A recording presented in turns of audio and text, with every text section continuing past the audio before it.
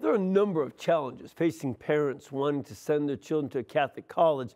Not least among them is fidelity to church teaching and affordability. We'll talk about one college that is overcoming these challenges to highlight the opportunities and graces inherent in Catholic higher education. So please stay with us.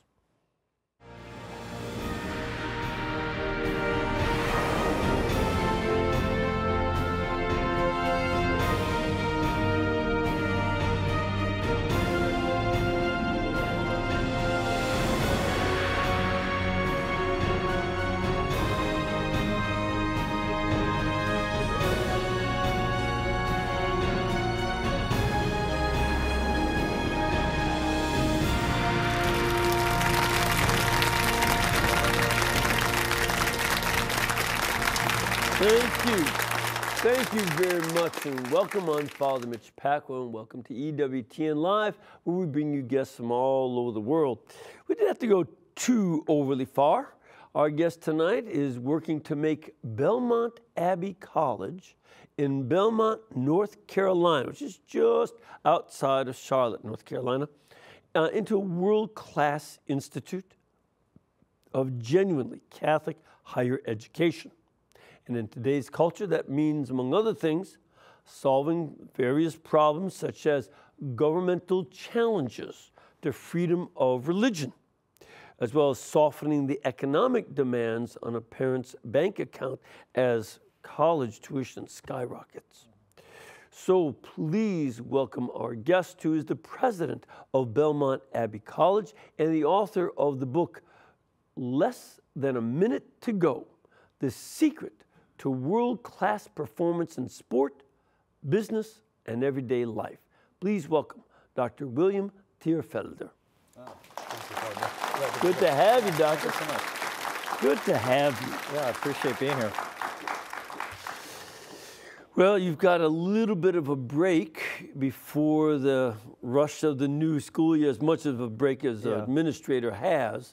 When I was on faculty, summertime really was a break from teaching and such. It's a different kind of workload, you know. You get, I feel that wave coming back now. The students are coming, but there's the work to do, and everybody may not know this, but my wife Mary and I have 10 children, so life is full year-round. Like it never stops. Well, that's your own little college class. That's our own little, little community, school. our own little monastery. Yeah. How old is the oldest?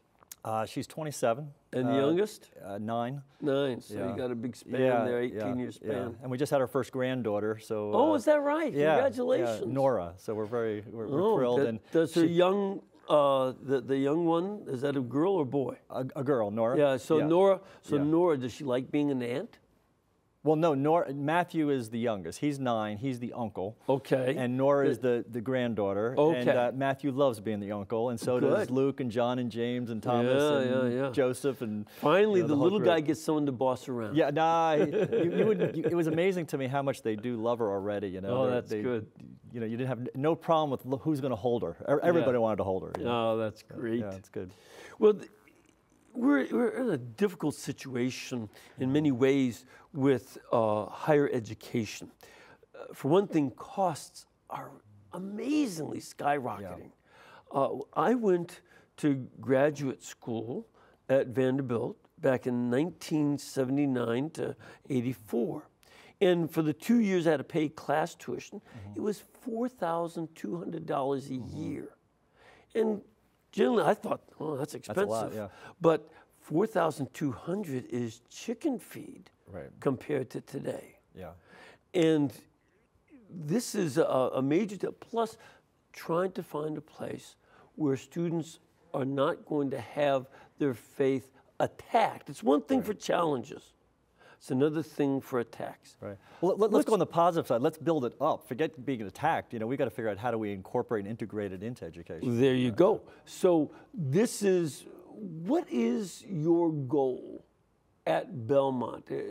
How do you see your purpose at Belmont College? Not just you as personally, but for the college. Well, you know, I'll start off with Belmont Abbey College. When I first arrived there now 12 years ago, which is hard for me to believe, we wrote a vision statement, and that vision statement begins with Belmont Abbey College finds its center in Jesus Christ. So, so you don't have to read the fine print, you don't have to look down to see where we're at. That is the essence and the foundation of why we're there. Our mission statement, the very first sentence, there's only 3 sentences, but the very first sentence is a very powerful statement. It says, our mission is to educate students in the liberal arts and sciences so that in all things God may be glorified. So that's the purpose of life. Right. So it's to glorify God. And as you know, St. Thomas Aquinas talked about money, power, fame, pleasure. And he said, if you don't have first things first, if you don't have God first in your life, those 4 things have the potential to become addictions. Because you will never have enough money, enough power, enough pleasure, enough fame, you know. So you got to know your priorities. You got to know why you're doing what you're doing. And for me personally, I couldn't have committed my life to doing this if this was not for a noble, holy, good purpose. And so the work that's being done there, we have a monastery. Abbot. You don't run that, though. No way. Abbot Placid runs that. He's the chancellor, actually, of the college as well. And Abbot Placid is a holy, good man, priest, abbot. He's brilliant. His doctorate's in patristics. We're blessed to have him. Study of early church fathers. Okay, so he's an expert. So modern history is 500 and beyond. You know, yeah. Share that. No, I know with your background, you know, we got to get you to come teach at the college, maybe a little bit. You know, I'm a little busy, but go ahead. I know, but we'll find a way to work you in there somehow. You know, but that's our mission. I mean, that's the first sentence of it. It continues, you know, emphasizing, well, before we get to emphasizing, we talk about the Catholic intellectual tradition, the Benedictine spirit of prayer and learning. And very often Catholic intellectual tradition, people say, okay, you know, what's that thing about? And it's basically about faith and reason. Yeah. And it's saying there's no conflict between faith and reason. God gave us the grace to have both. And actually, St. John Paul II, as you would know better than anybody, wrote a beautiful encyclical called Fides et Ratio, which is faith and reason. Last year, we spent a year on that on my others program, going through, because for that very reason, right? Faith and reason belong together. They need each other. Well, actually, even that first, I may butcher this a little bit, you could probably correct me, but in that first paragraph, it almost describes everything that's in it. It says, you know, faith and reason are like 2 wings upon which the human spirit rises to the contemplation of truth. And God has placed in the heart the desire for man to know truth, which is in itself to know God, which means ultimately by knowing and loving God, we can come then as men and women to the fullness of the truth about ourselves. Exactly. And really, you know, that's the basis of a Catholic education, is that you're understanding that working together of both faith and reason. Reason by itself wouldn't be sufficient. Well, when we see people try to claim that reason is sufficient all by itself, that is itself an act of faith they cannot prove. I love that. That's great. You can't prove that reason is even reasonable. Right. You know, that's inherently possible, because you'd have to use reason to do so. So, you know, you make an act of faith that reason is good. And they are blind to that, and they end up moving towards various forms of relativism, that there is no truth. Right. Because they won't make an act of faith in it. And that's really what the education is about. It's about seeking the truth in whatever discipline. So it could be biology, it could be history, it could be English, theology, whatever. We're seeking the truth, and when we find it, we live in response to it. And so really, this knowing the truth is like getting a little glimpse of God, you know, because He is the truth with a capital T. And so those truths add up, and you get a better and better insight and understanding of God in terms of your studies. And so that's really what we try to do between our core curriculum. A lot of people don't realize today a core curriculum is sort of considered sort of the general basis or foundation that you need to really pursue anything maybe in a more, you know, directed way or detailed way. At the college level, it's a number of courses, assuming that you've had high school and grammar school. Yes. Now there's some core topics you have to be able to be familiar with to move to the next level. Right. So absolutely. And so, for example, our students take 2 semesters of logic, grammar, and rhetoric, writing. We have writing across our curriculum. They have 2 semesters of Western civilization, a semester of U.S. Constitution, 2 of government and political philosophy. I know. They study the Constitution? Yes. Isn't that amazing? Wow. Yeah. You know, I don't know if you knew this, but they stopped using the Constitution as a textbook at the Harvard Law School during World War I. Really? And ever since.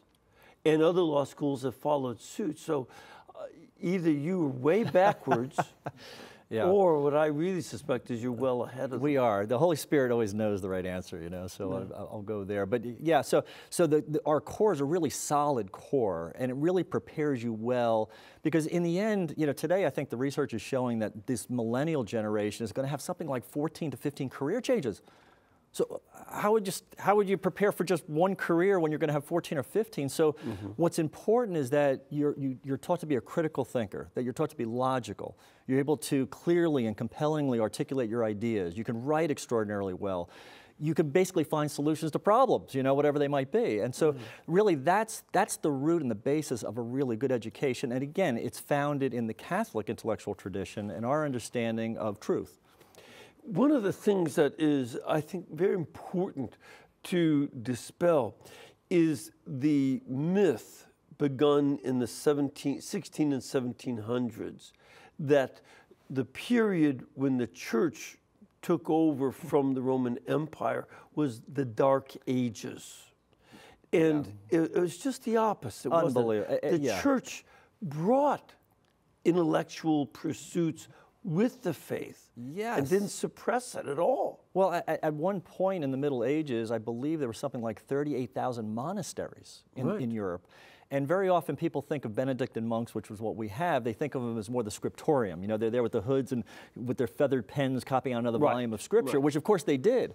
But what people don't realize is the contribution of the monastics to business, agriculture, astronomy, metallurgy, as you pointed out earlier, astronomy. I mean, we could go on and on. It is profound. And so when we talk about Western civilization, which is this thing we live in, this is where it came from. So they not only built it, they preserved it. And that's what Belmont Abbey College is continuing to do. So we're not just there for 140 years, we're carrying on almost a 1,500-year tradition. Yeah, and that's something that's very important to understand.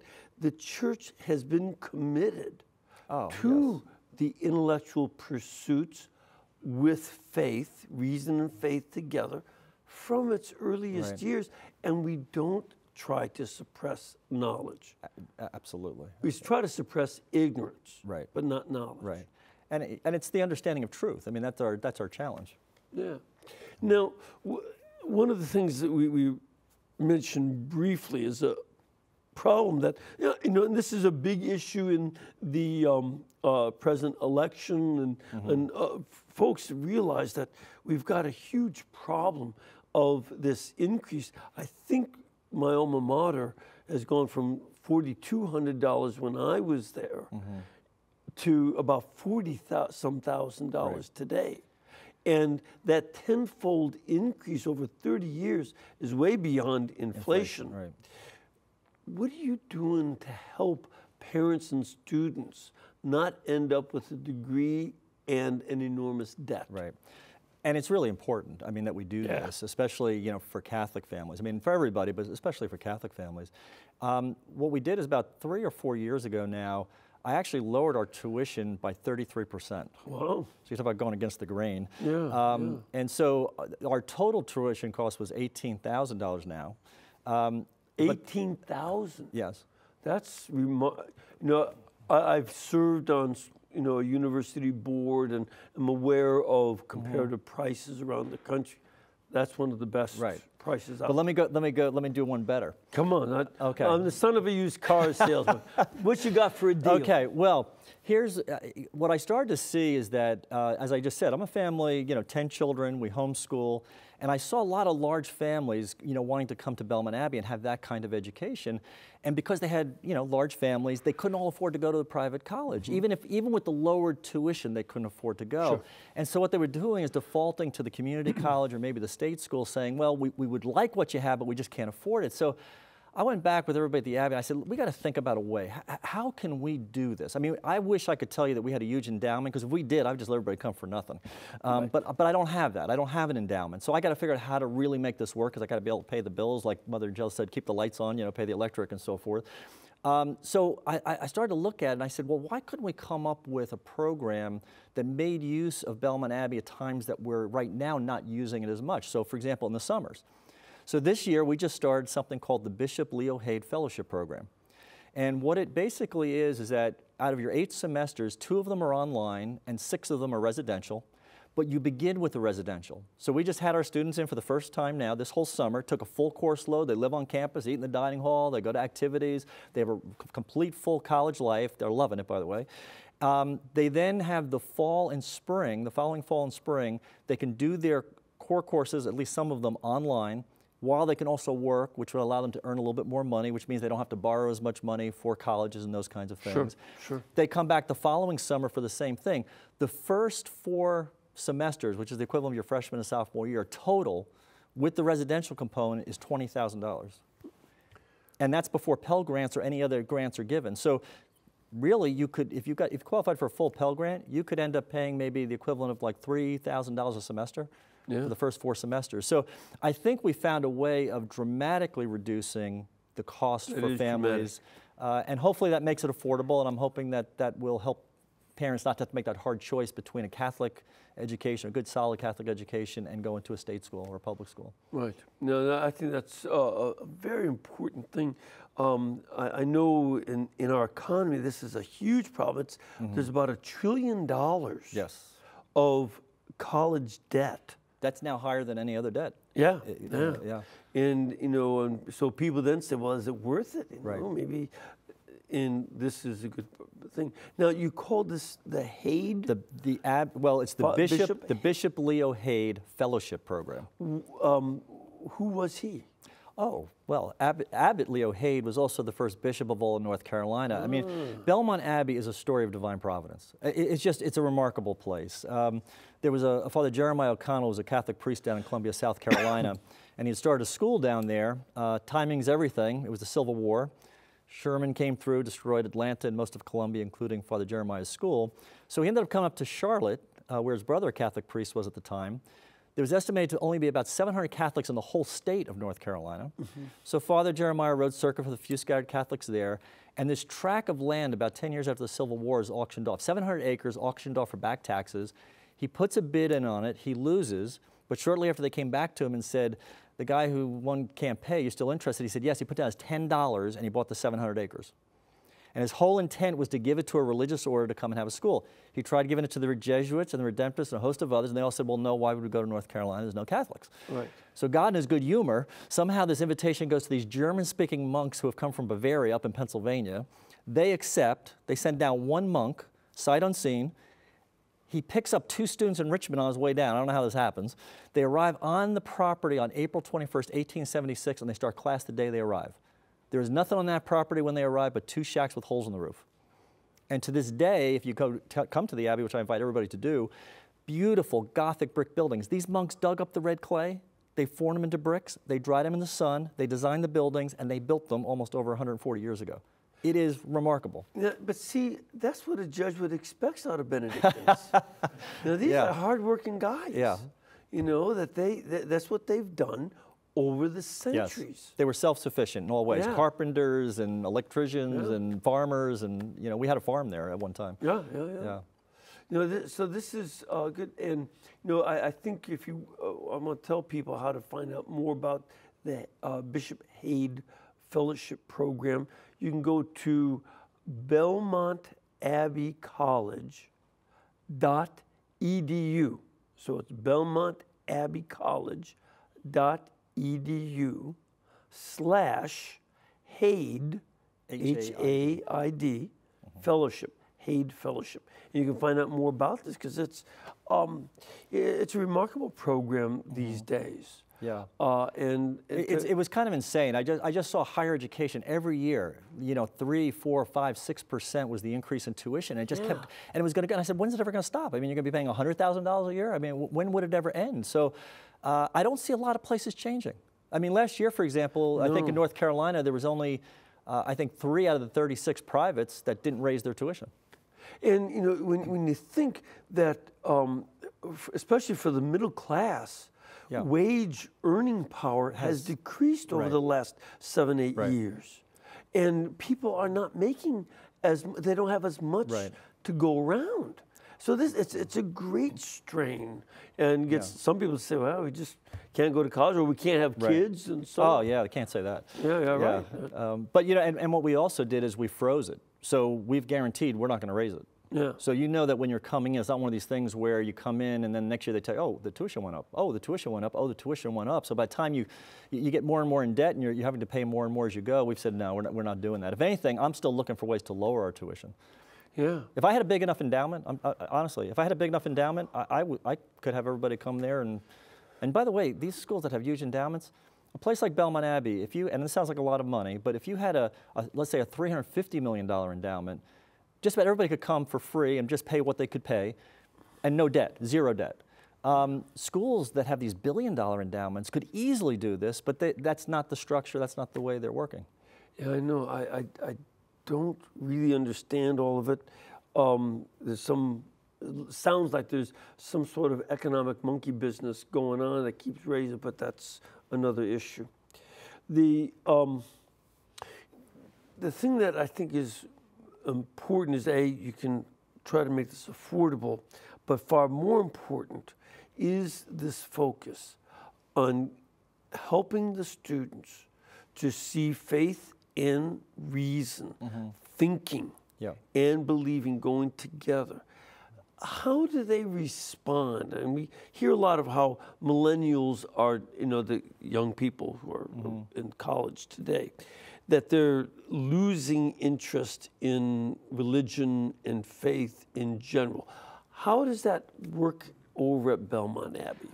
I don't see that happening. If anything, I see students becoming more in tune with what really matters, and they're coming to see their true happiness lies in something more profound or deeper than, the material things of the world. Those things can be goods, obviously, but that's not what truly satisfies. And one of the things I find about Belmont Abbey College students that is remarkable to me, and I would challenge anybody to come to our campus, stop any student you want walking along, and I can tell you this is what everybody tells me. They come into me and they're almost shocked. They go, your students here, they're incredible. I had the greatest conversation. They were so polite, and I'm thinking, well, what did you expect they would do, But our students are incredibly balanced. Have you seen videos of people walking on other campuses?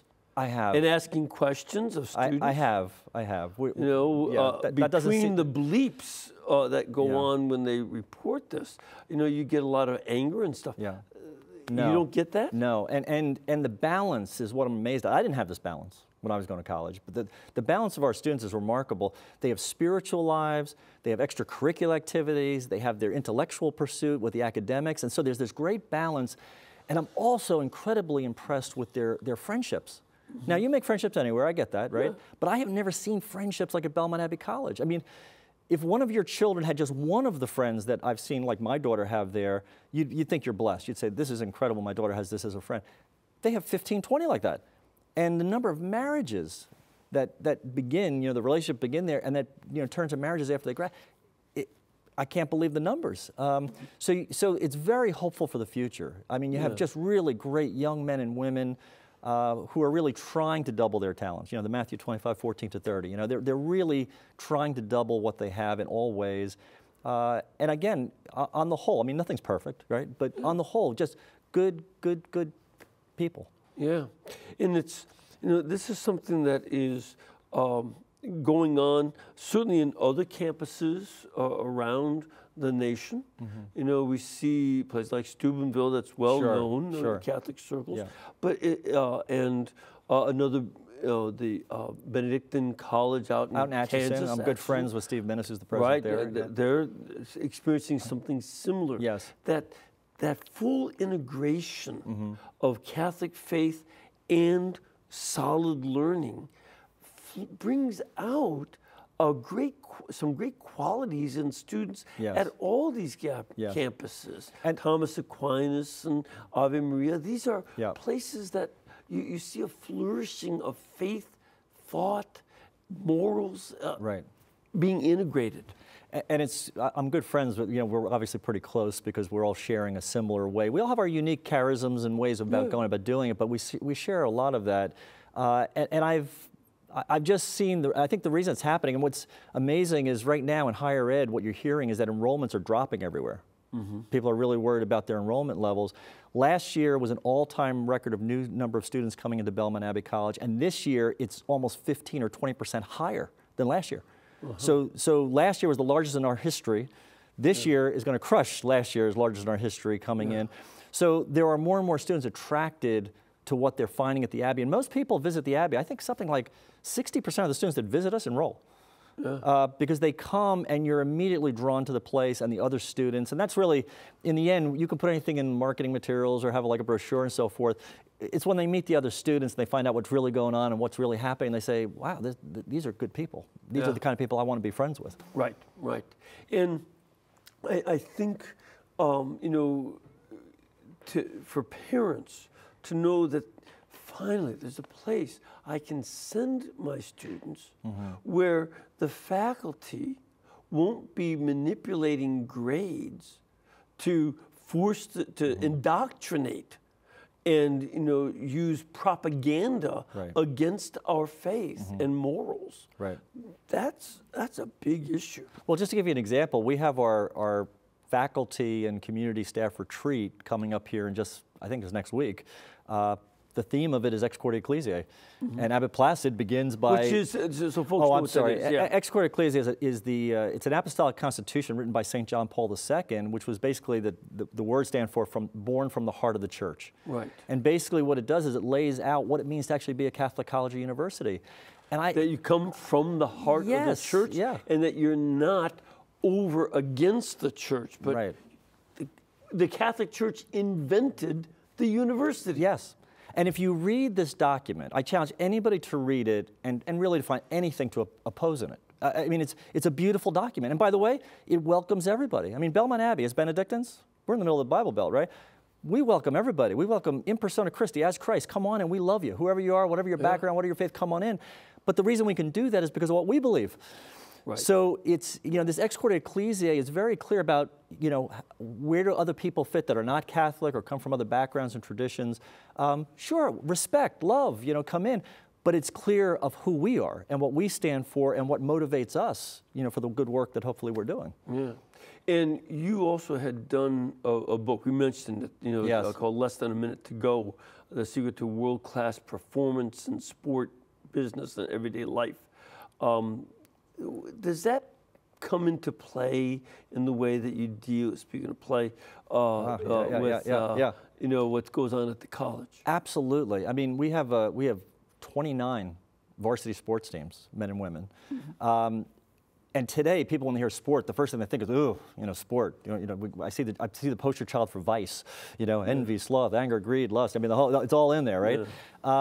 But what we're failing to see, and especially this is an important message, I think, for Catholics to understand, is that we were made to play. Matter of fact, I was shocked. What do you mean we're made to play? God made us to play. Think about this idea. Every human being from the beginning of time has played. That's a remarkable thought. And I wish I could claim your scholarship. I mean, you're a genius. And I wish I had a fraction of what you have. You know, to put in perspective, when I went to the University of Maryland, they told me my major was eligibility. You know, so that gives you an idea. But I'll tell you what, I was curious, and I started to do some research, and I was shocked. Socrates, Plato, Aristotle, I could go on, St. Thomas Aquinas, St. Francis de Sales, St. Augustine. As a boy, I played ball games. I mean, Plato in 386 BC said, for those who change the sports are secretly changing the manners of the young, for the old to be dishonored and the young to be honored. You know, then we can go to Scripture. Corinthians, St. Paul was from Tarsus. They had a palestra there, you know, so he understood sport. He understood the reason he used those analogies is because he understood that people would relate to them. Right. Proverbs 8 talks about wisdom playing before God, playing day after day. I was God's delight. This thing, play, has the same capacity as great cathedrals or art to raise us up and have us contemplate God. Play is supposed to be done for its own sake. It's not done for some mean and artificial end. The reason we're having such a problem with sport today is because it's being done as more of a selfish work. Work is not bad, but a selfish work is bad. And that's the problem. When you're trying to make yourself a multimillionaire and things, which a few people get to, but that becomes this impossible thing. And I don't find myself all that impressed with some of the characters who get so much money that they you know, and whereas some characters, there was that one football player who had great character. Tim Tebow? Yeah, Tim Tebow. You know, a fine Christian man, and he gets mocked. But I will tell you this. I have worked with hundreds of professional athletes, and I'm talking about first round picks. I'm talking about people who start in Super Bowls, you know. You never hear about them. They're the greatest people in the world. You'd love to be friends with them. They're great Christians, great fathers, great husbands. Yeah. You just never hear about them. Yeah. It's the media, the mainstream media that focuses on all the negatives, the drugs, the shootings. They always pick out the bad things, and it affects the culture. True. You're right. And then it affects college, and it affects high school, and it's down to a youth level, and even the fans now in the stands are more work-related almost when they're there. It's, as one commentator I heard said, perhaps the press and Hollywood emphasizes those things so they can project outward what their own lives are like. But we'll see. Yeah. We have to take a break. We're going to come back in a couple of minutes. We want to get your questions and comments about Catholic education or Belmont College or this issue of play and sport, as well as questions from our studio audience. So please stay with us.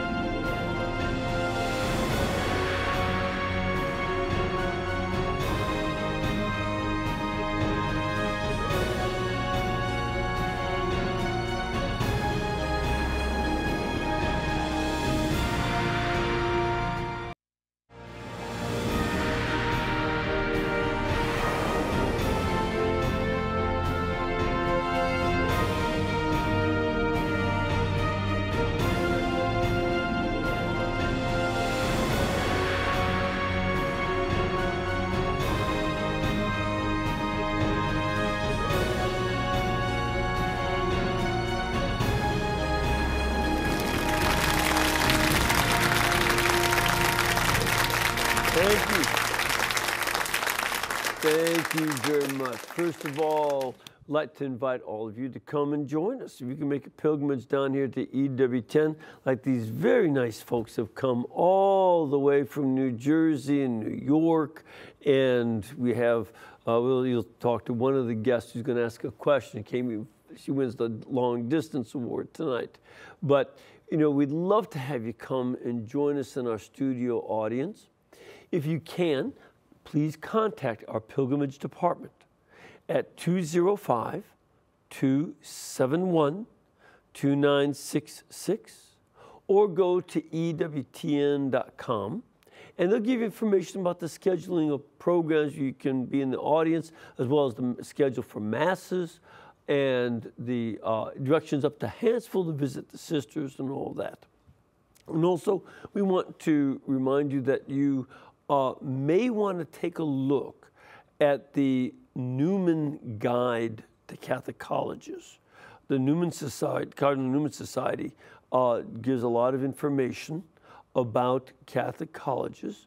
They have a new edition for 2016 to 17, and it's called the Newman Guide to Choosing a Catholic College. And you can go online to the cardinalnewmansociety.org and find out more from them. You ready for some questions? Absolutely, that'd be Giddy great. up. Yeah. All right, we have Thomas on the line. Hello, Thomas. Hello, Father. How are you? Fine, thanks. Where are you from? Kingsport, Tennessee.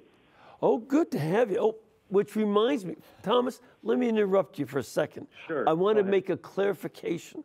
I've been using interchangeably Belmont Abbey College and Belmont College. Belmont College is in the great state of Tennessee. In Nashville, Tennessee. In Nashville, Tennessee. I used to live a couple of blocks away from there. And yes, so I still say Belmont. I lived in Nashville for 10 years, Father. Did you? Well, now I'm up in the upper east corner of Tennessee. All right. Well, I want to make that clarification before we go on, Sure. so that we're talking tonight about Belmont Abbey College, though the other one's a fine college too. Right. But it is good. Good music school. Exactly. Well, Yes. Thomas, what is your question? Okay, Father. I had a question for Dr. Thierfelder. Sure. Dr. Thierfelder, how do you plan on keeping your Belmont authentically Catholic? And here's my question or statement, actually. And I say this with truth and charity. Sure. We have many colleges, Catholic colleges and universities in the United States today inviting politicians and speakers to come to their colleges and universities, and these politicians and speakers have views and beliefs which are in conflict with Catholic doctrine. Could you please address that? Sure, I'd be happy to. And the way you stay Catholic is on a lot of levels. I'll start with your speaker one. It's interesting. We're probably one of the few, I don't know if we're the only, college that at our commencement we don't have a speaker. We usually invite, a bishop or a cardinal or a priest to come and be the celebrant of the baccalaureate mass, and the homily serves as the baccalaureate address. So there's some safety in doing that, but it's prayer, and we have a monastery there, and there's prayer starting at 6 o'clock in the morning, 7:30, midday prayer, mass, Vespers. There's prayer there 24/7, 365. So we are praying to begin with, and there is a community there. And you also are getting ready to, you're starting a Eucharistic Adoration Chapel. We have it already. We have a St. Joseph Adoration Chapel, which we put in place maybe about 8 years ago. It's right in the center of our campus. Jesus Christ is the center of the college. That's not just words, that's real. We also are starting a college seminary next year, St. Joseph's College Seminary. But to your point, it's on all levels. So it's following Ex Corde Ecclesiae. Our Articles of Incorporation as a college have the 4 main principles that Ex Corde Ecclesiae has in them, in the incorporation of the college. So it's having a majority of Catholic faculty. It's on so many different planes and levels. It's the grace of God. I mean, obviously we continue to pray nonstop for the grace of God. I'm praying to Mother Angelica too, for her intercession. It's all of these things that go in terms of keeping you, a solidly Catholic and grounded place. Good. Yeah. Thanks for your question, Thomas. It's a real crisis situation, and I know in some of the Catholic colleges, the religious orders that were entrusted with them lost control due to federal government intervention in 1966, where they reduced the founding members of the orders to only 1/3 of the board of trustees. And so they confiscated them. And a lot of times the religious orders go along with the de-Catholicization of the schools. Sometimes they have no control. Right. And the faculty has more control over choosing faculty members than do the religious. And in our case, the monastic community has reserved power. So Belmont Abbey College Incorporated, the members of Belmont Abbey College Incorporated are the professed monks of Belmont Abbey. And they have the right to refusal of the president, and they could dissolve the board. So there's a lot there to ensure that the foundation and the leadership and our Catholicity are always maintained in there. And as I said, Abbot Placid is our leader. We were the first to sue the federal government over the HHS mandate.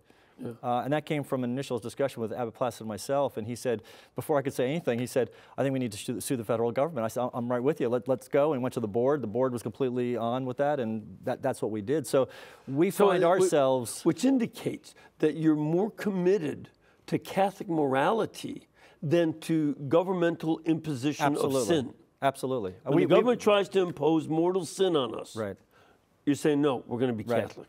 And I had to already go and get the exemption to the gender exemption to Title IX, where now gender is considered a protected, class. And obviously, from a Catholic perspective, we can't do that. So these are the kinds of things that we're doing to make sure, and ensure that, Jesus Christ is the center of the college. We're an academic, we're a college, but at the same time, there's a reason why we're doing this. I mean, to be honest with you, if Jesus Christ wasn't the center of this college, I'd be gone in a second. Okay. I have a question from our studio audience. Ma'am, where are you from? I'm from New Jersey, Father. Great. And what's your question? My question to Dr. Thierfelder is, if I want my child to go to Belmont Abbey, how much would my child's SAT score be? And second, for the first year of the school year, how much do I need to save based on the assumption that I don't want a student loan? And number two, we will be out of state because we come from New Jersey and we're going to Carolina. Okay. First is the SAT scores. Our average SAT score is a little over 1,000. It might be like 1050, something like that. Our Honors Institute is very high. It might be, 1350 or above, to get into that. Usually the GPA, again, average is probably about 3.2 or 3.3 GPA to get in. We also, today we're finding there's also a great number of learning disabilities, documentable learning disabilities. Yes. And so sometimes we also work with individuals in that regard as well. And we also have found that with the SAT scores, that they're not always a perfect indication of how someone's going to perform. Actually, they have a pretty low correlation. And so we actually accept students without an SAT. They interview, they'll have their GPAs and so forth, but they don't necessarily have to take the SAT. Okay. And then the other... The tuition, how much would it cost if walk in the door and start going to class? What does she need to provide for her child to be there? The HAID program is different than the regular tuition. So if we start with regular tuition, again, it's going to depend on your circumstances to like what we give you as merit aid. So depending on your SAT and your GPA, you'll get a merit award that will be to greater or larger sizes that will affect that number. I would say on average, the tuition total for the year is probably around $12,000, and that's before grants. So if you qualify for any kind of grants, we have no difference for out-of-state. So it doesn't cost more for out-of-sate than for in-state. Yeah. So you can be from any country or any state. Same That's class. right. Yeah. It's not like a state college. Yeah. Okay. We have Patrick on the line. Patrick, where are you calling from? I'm calling from Hershey, Pennsylvania. Great. Oh, do you have any chocolate? No, well, I actually work at Hershey Chocolate World, so... That's not what I asked. I want to see the chocolate. If you want to come over, I can get you some. Okay. I get a discount, so... Dark chocolate is on my diet. That's okay. Is it? All right. Perfect. So, Patrick, what can we do for you today? Well, I have a question for Dr. Thierfelder. I was wondering if you could just talk about, I'm actually an incoming freshman in about 2 weeks. I'm excited to be there. That's great. Really can't wait. I've been on campus, of course, before. It's beautiful. I love it. I was wondering if you could talk a little bit about the grotto and some of the history there, and maybe touch upon how your balance between faith and sports and how it kind of permeates within the sports realm. Okay. Good. Great question, Patrick. I'll start with the grotto. It's an amazing story. Get back to Divine Providence. There was a monk who was dying of typhoid fever. I think it was in the early 1890s, and he was literally on death's doorstep. And the monks prayed to Our Lady of Fatima and said, if you'll no, not Lady of Fatima. Our Lady of Lourdes. Sorry. Yeah. And we prayed to Lady of Fatima too, but not in 1890. To Our Lady of Lourdes, and they said, if you'll heal her, we'll build a grotto. If you heal him, we'll build a grotto. And he was, whether you want to say miraculously healed or whatever, instantaneously the next day he's better, and they actually built a grotto. So we have a grotto of Lourdes right behind the monastery that anybody is free to go to, pray, rosary, and it's beautiful. On the sports side. Sport and virtue, very often when I say those two words together, people think there's a choice to be made. World-class performance or sport and virtue, somehow being a good person, like as if they're mutually exclusive. At Belmont Abbey, we see great performance, whatever that is, as one virtue, but we're looking for all the other virtues. And as we all know, the virtues work in combination with each other. And so really that's the essence and the foundation. I'll share this one quote with you. It's my favorite quote on sport. It goes like this: sport, properly directed, develops character, makes a man courageous, a generous loser, and a gracious victor. It refines the senses, gives intellectual penetration, and steels the will to endurance. It is not just a physical development then. Sport, properly understood, is an occupation of the whole man. And while developing the body as an instrument of the mind, it also perfects the mind for the search and communication of truth, so that in all things God may be glorified. I mean, that's basically a quote, and it's by Pope Pius XII, called Sport at the Service of the Spirit.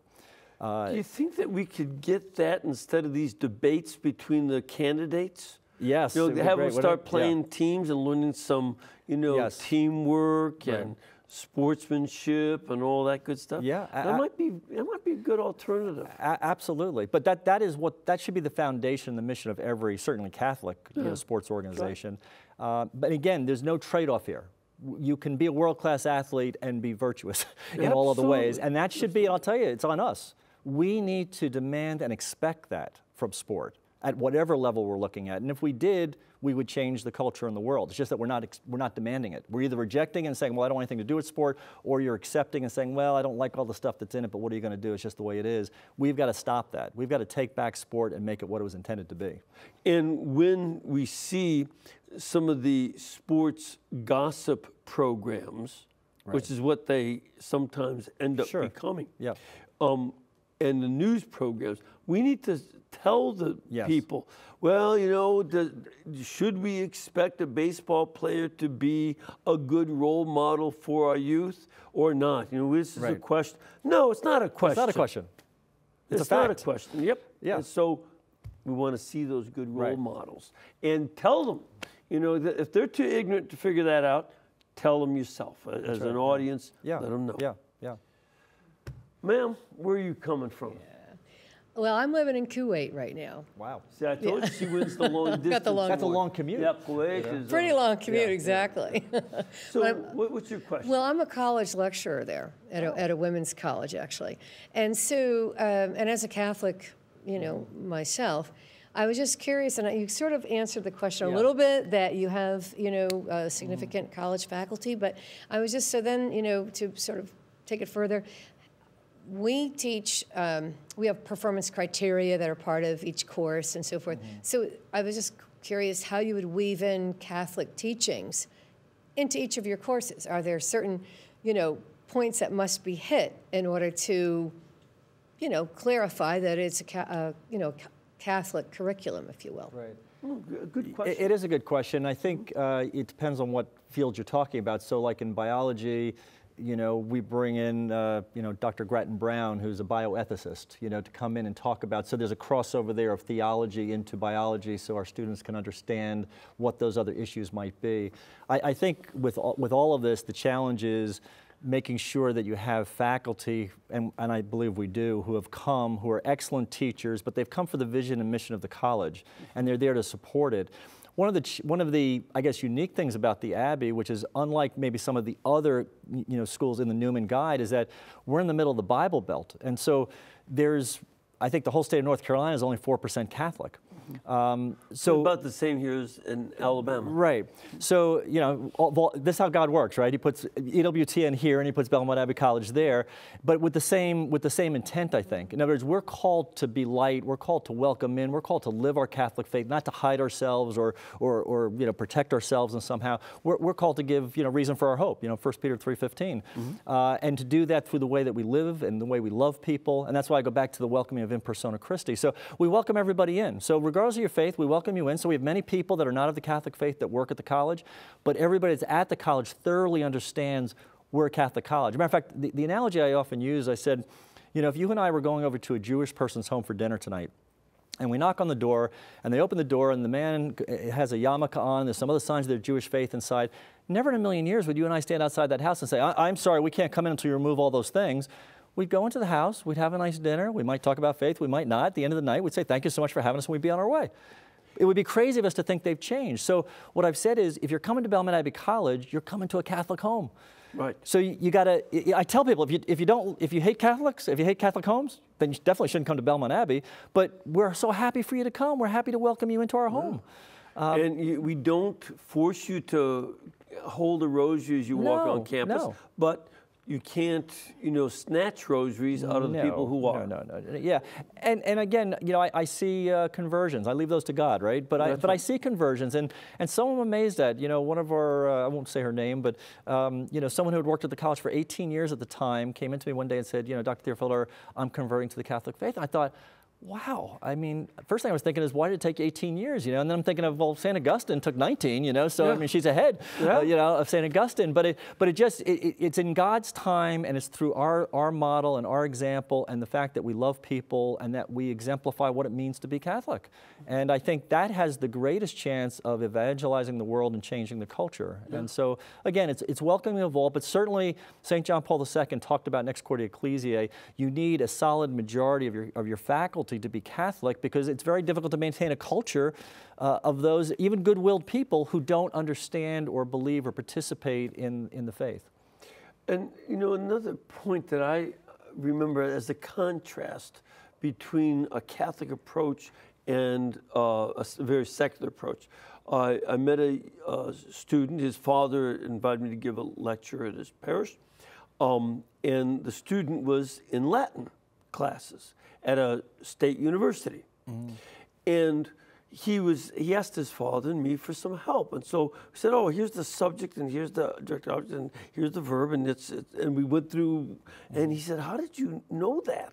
I said, "Well, we just studied." But what the father and I didn't know was the vocabulary, because his professor, thinking that a way to keep the students interested was reading smutty, dirty plays, of which there are plenty in Roman literature. Sure. So he said, well, if I keep them talking, it was translating the smutty stuff. Whereas we studied what Augustine did, Cicero and Virgil. And we understood how that helped develop philosophy and such. And that'd be a clear difference. Yep. We have another caller. Hello, Joanne? Oh, hello, Father. Hi, where are you from? I'm from Montana. Great. We love you in Montana, Father. Oh, thank you so much. I've been to Montana. I love it back. It is beautiful out there. It is. It's the best place. What's your question tonight, Joanne? Well, I would just like to make a comment and a small little question to Dr. Bill. He has a wonderful sounding college. I wished I would have known about it 50 years ago. But my question is, do you have co-ed dorms there? Do you have co-ed dorms? No, they're separate. So we have men's residence halls, women's residence halls. And we, again... And they can both meet at the chapel. To get married, right? Yeah.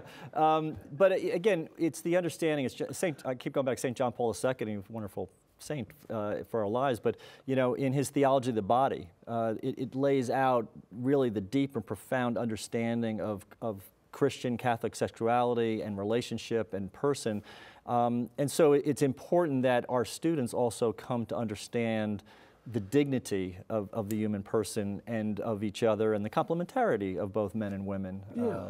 But again, so we have, there's visitation, all of these kind of things, the parietals, those kinds of things are in place in order to help, create... Give some guidance. To give some guidance, yes. Yeah. And when it comes to that area, I like to people to think of an image. You know the difference between the Everglades and the Mississippi? What? They're both rivers. Yes. The Everglades don't have any banks. So it looks like a swamp, even though it's a river. While the Mississippi has banks. It's navigable, and you can have ships going through. Right.